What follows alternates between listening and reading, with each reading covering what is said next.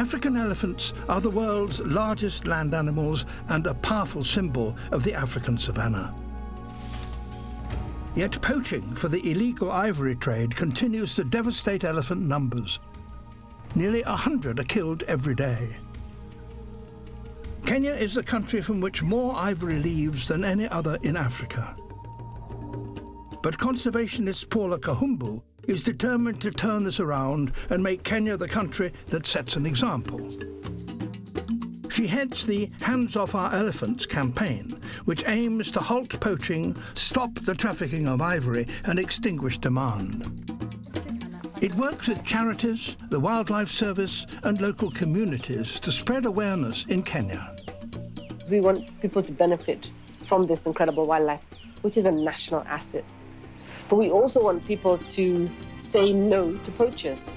Poaching has to be seen as the most despicable activity. It's as bad as going and murdering another person.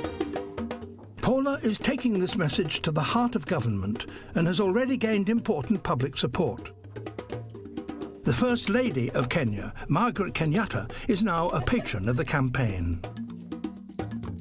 The Hands Off Our Elephants campaign is only a year old, but already, as a direct result of its lobbying, a new Wildlife Act has been passed and poachers are now facing much stricter sentences for their crimes.